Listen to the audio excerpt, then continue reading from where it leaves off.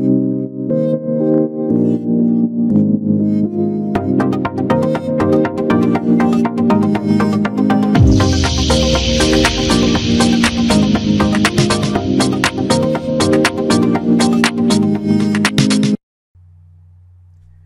everyone, this is Daniel, and today is a continuation of my Power Apps Hidden Gem series, and today I'm doing the 8th video. So for this video over here, my focus is these 5 new features that I want to talk about. The tooltip, virtual keyboard, drawing a single line, tab index, and force logoff. Some of these you may already be familiar with, some of them you may not be. So if you look at the description in the YouTube video, I've actually provided the timestamps of each of them. So you can completely fast forward and rewind back however you want. But these are the 5 things that I'm going to talk about. So now that you have an overview of what this video covers, let's jump into the demos. So what I'm going to do is I'm going to get off this slide deck over here, and I'm going to go open up my Power Apps, and I'm going to jump straight into a demo. So for the sake of this one, I'm actually going to do a lot on obviously the canvas side, but I'm going to use the phone layout, and you will see in just a minute why I'm going to do that, because there's a few things that I need to actually test on my phone, and I'll share my phone with you, so I want to kind of go through all of that. Alright, so first things first, when you open it up, you know what to do. Go ahead and save the app. So I'm going to call this Hidden Gems Series 8th video. Yeah, 8. I always like to change the color because this is good, but it's just, boring. So let's change it to something nice. Alright, done, save, and let's jump over to the first one, which is the tooltip. Okay, so in the tooltip, let me make this a little big. Some of you may already be familiar with this, but what I do is in the tooltip, I also use the hint text over there. So let me show you what that means. If I go to insert, I go to text, I go to text input over here. By default, it is text input, so I'm going to take that off. And because you can always put something in. Now, let me actually show that as an example. In the hint over here, I'll say, please add your street address. All right. So by default, if I do that, it appears like this. That's the hint that it's giving. But if I click on it, you can start typing it in. All right. This is all easy part over here. But when I now click on it and I do a search, there's something called as tooltip. So let's find that. So in tooltip, there is, by default it's blank, but it really comes in handy because if I go ahead and do it over here is add street address. How this helps you is, again, when I go over here, initially you see the hint, so it's great. You start typing it in, and I would say put in 1 2 3 main, and when I do main, I'm trying to look at what was it. Was it the street address? Was it the PO box? But if I take my mouse and I hover over that, it'll actually now tell me what the hint is. See, if you see it right there, it says add street address, and that's the tooltip that I gave. It's not the hint, that's the tooltip. That's why I find that the combination of the hint and the tooltip works really well for the end users. And most of the time we kind of tend to forget about the tooltip, but I say use both. Add the hint, also use the tooltip, and that really comes in handy over there because it really gives the end user that extra help that they need not to forget what that thing was all about. So that's one of it. All right, that was the tooltip. Second one, let's jump over to the keyboard mode over there, and I'm going to kind of stay on this one over here. And now let's say, for example, let me actually show you what the keyboard is. All right, so over here, when you come in, there's something called virtual keyboard mode, and it's been there. It's just you may not have used it. So what happens is, by default, it is set to auto, but if you click on it and you take out auto, there's actually 3 options over there. There's the auto, there's the numeric, and there's the text. So the auto works most of the time, but in that scenario where you want to put in, and a good scenario over here is a phone number, so I will change the hint to add your phone number just for the sake of it. But if it's a phone number that you want to add, then you don't even want to give the end users the option to even see the the text part of it. They just should see the numbers. That way it just makes them aware that oh, this is the place where I only put in numerical values. I don't put in any text over there. So the best place for me to actually demo this to you is to show you it on my phone. So I'm going to come over here and I'm going to go and open up my Lonely screen, and I'm going to go to my phone. All right, you see my phone over here, and I had to kind of fast forward through so I can get to this place. I was getting little settings figured out. So here it is. I got the hidden gems, and actually that's not the one. I'll go and search for hidden gems. All right, so do a search. So I did the hidden gems, and then this one over here, hidden gems series 8. That's the one. So I'm going to click on that, and that opens up. So it's opening up, and I go to next. Got it, got it. And over here, now I'm going to do add your phone number, and when I click on the text over there, watch what happens. I do that, and initially I get all of these options over here. I get both the letters, and then if I click on the bottom left, I also get the numbers. That can sometimes get confusing. Confusing because the end users, even though you want their phone number, they have the options to go ahead and put in text as well. So in order to take that away, what I'm going to do is I'm going to come back over here, and I'm going to go back to my hidden gems over here, come back here, and this one on the keyboard, I'm going to change that from auto. I'm going to change that to just numeric. So I'm going to do that, come, save, published it, and let's go back to the phone over here. So I'm going to come back now, and in the phone, best thing is get away from it. Right there, a new version of your app is available. Tap to update now. I really like that feature. So it's getting updated. And now when I click on the add your phone, you see how these things happened over here. All I see are numbers. So that to the end user knows that, hey, this is a phone number that I have to add over here, and I don't go ahead and add any letters to it. So keyboard mode is, the virtual keyboard mode is a really nice hidden gem that is available, because then you can decide what the end users should see, and then you can also kind of focus and kind of force the end user to only put in letters or numerical values. So that was the second one. All right. Third one is drawing a single line. Now some of you may already know this because if you look at the gallery, anytime you actually create a new gallery, you just take a gallery and you drop it in. In fact, I'll show you that. Come over here, gallery, and I drop a gallery. By default, in every gallery, you actually see this separate over here, and that's a single line. But what exactly is that separate, and how do I get it? Because if you see, it's actually a shape.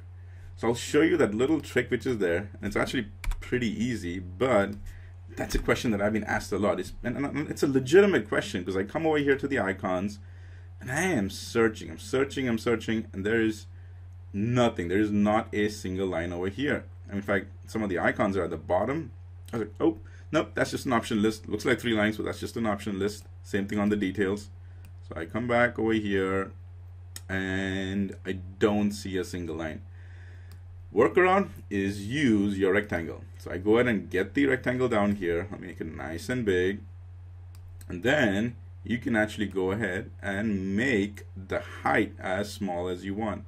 And see, right now my height is 0 over here. As you can see, it's 0. But if I go and change that to say 2 or even 1, I see a single line.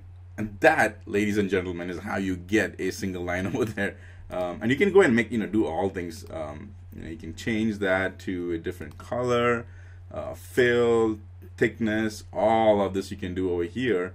But bottom line is, this is how you get a single line over here. All right. Okay, so let's now jump over to the fourth one, which is the tab index. Now, tab index is also another interesting one.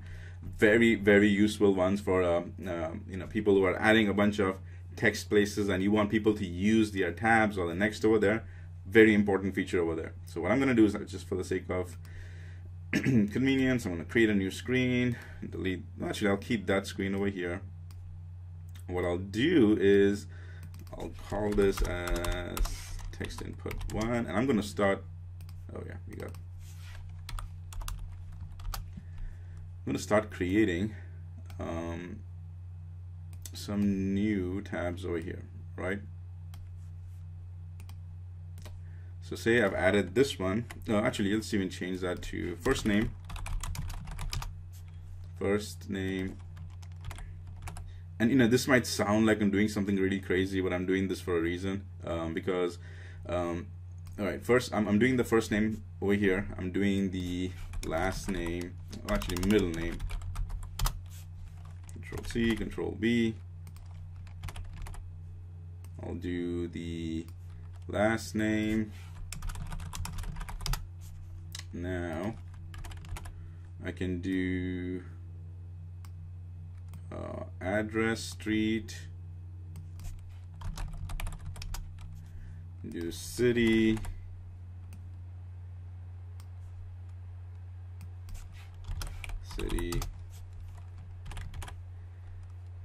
Control C, Control V, state,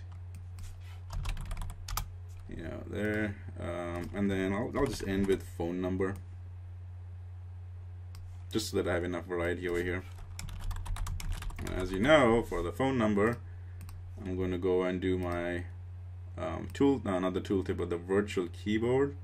I think I must have all of them as numeric. So anyway, that's the numeric, that's not the key for this one. So watch this. Now, when I'm doing it over here, I'm going to hit the tabs, all right? So I put in, say, Dan, H, and I'm hitting the tabs, all right? I'm hitting the tabs, and it's working out pretty well. There.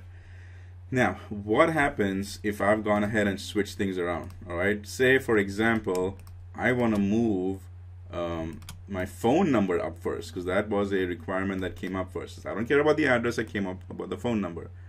So how do you handle that? Because watch what's going to happen. I'm putting in my name, tab, tab, tab, tab, tab, tab, and it's jumping around, all right? In this case, it just worked, but if you have it in a very specific order that you want your tabs to move, there's actually something built in, and it's hidden. It's called tab index. So watch how it is. There's Dan. The first one is at 0. This one over here, the tab index,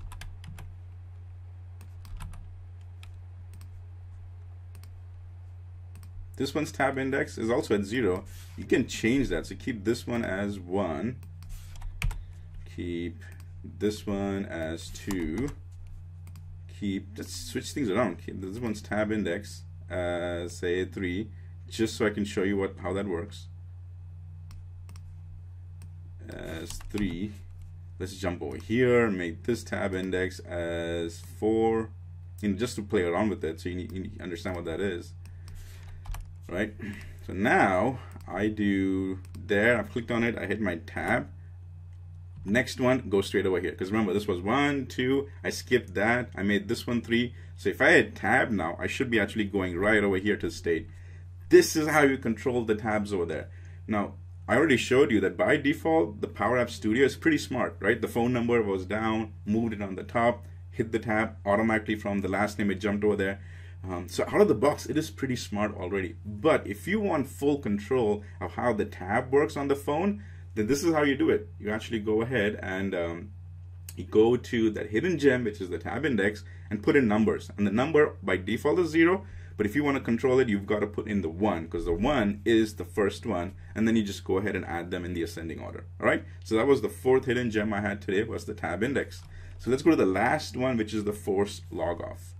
So the force logoff is actually been there for a while, but it's one of those features where I've actually been asked a lot, is that, hey Daniel, this is a single app that I have, and it's an app, which is going to be given to whoever works in the office for whatever reason, and I want them to use for timestamps. Number one place I've used that button has always been timestamps. I want people to come in, click on the button, log in, and put in, and that records when they came to work as a timestamp. Also when they leave, log in, and that also records when they've left. Number one place I've used this a lot. So obviously you might have different reasons for that. Maybe people registering at an event when they first come in, or and then when they hit that submit button, it should log them off the app, and so that the next person can actually put their stuff in, names in, so that way you capture their credentials as well. So what I do is I come over here, insert, and the very common place that I've used is a button, and I'm just going to call that a submit. And then submit, on select, there's a function called exit. simple right there, and it even tells you that, hey, a Boolean entry, Boolean value indicating when the function should be used is what you should be put in over there. So over here it says logout, but you don't type in logout, because that's what I see a lot of people doing. You type in logout. The logout is a Boolean function, and Boolean means what? It's true and false. So in this case, I'm going to say exit true, and I'm going to save it. And we'll give it a minute for it to refresh, because I want to go back into showing it to you actually in my phone, and you will see what happens. So I'm going to get out. Actually, it's always a good thing to close this app, come back over here. I'm going to open up the app on my side, get out. I'm going to come back in over here, let that open. See my app, great. Let me just get out of Power Apps 2. Hidden Gem Series 8. New version good. Tap to update now. And there's the button. So watch what happens. I've already in the app, logged in as myself, and I'm gonna hit submit. It took me out of the app and it logged me out of the Power Apps as well. So now the next time when I log in over here, I got to do sign in. And that's basically what you need, is that not only do you get out of Power Apps, the app, but it kicks you out of Power Apps as well. The actual Power Apps that I have over there, it kicks me out of that. And this really comes in handy because of that example which I gave you. You know, when timestamps of employees coming in and going out. Anytime you want somebody, who is in the company, and you want their username and passwords, this is basically how you do it. Is you use that force logoff function, which is a hidden gem, and it has all of these availables over here. So just as a recap of what I did, I went through a whole bunch of these. We went through tooltips. The tooltips was a place to go ahead and add the hidden text over there. Was the place to go ahead and add the functionality for not only as an add-on to the hint. Hint, if it gets when you start typing in, it disappears. If you just hover your mouse over there, the tooltip comes up. So that was one. Virtual keyboard, great example I showed you was a scenario when you put in the phone number. The virtual keyboard will just then have the numerical values over there. Very great place to use that. Drawing a single line, this functionality has been there for the entire 3 years or more of Power Apps existence, but there is no option to do a single line. But the workaround is use the rectangle over there. Tab index was a great example I showed you. Gives you the full control of how you can go ahead and switch from whichever fields that you want, the controls that you want. An example I showed you, we did first name, we did middle name, and then we were able to jump in straight to the phone number. That's because the first name's tab, I set it as 1, the tab index, and then 2, and then I jumped straight to 3. So you have full control over that. And then the last was the force logoff. The logoff was the functionality for you using